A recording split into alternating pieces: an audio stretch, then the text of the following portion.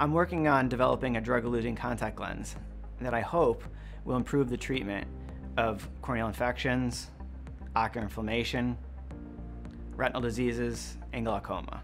The idea of a drug-eluting contact lens was first initiated some 60, 70 years ago.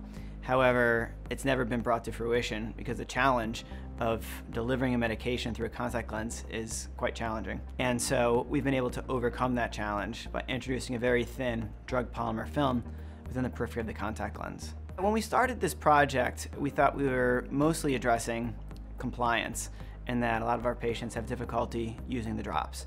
However, what we found is that we're able to deliver much more drug into the eye than you can get with drops, even if you replace the drops every hour. Therefore, we might be able to eliminate the need for injections. When it comes to glaucoma, in very relevant preclinical models, we've shown that we were able to double the effectiveness of a medication used to reduce the pressure for glaucoma. So the hope is we can more effectively treat glaucoma with the lens as well. With the drug-eluting contact lenses, we can provide better patient care and better medical treatment of diseases that are sometimes difficult to treat.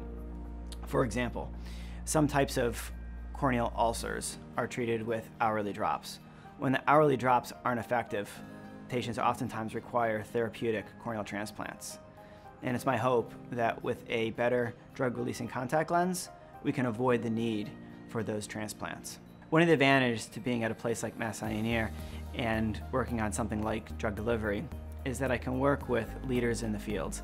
For instance, when it comes to glaucoma, I'm able to collaborate with Dr. Friedman and Dr. Andek for a study in glaucoma in their patients.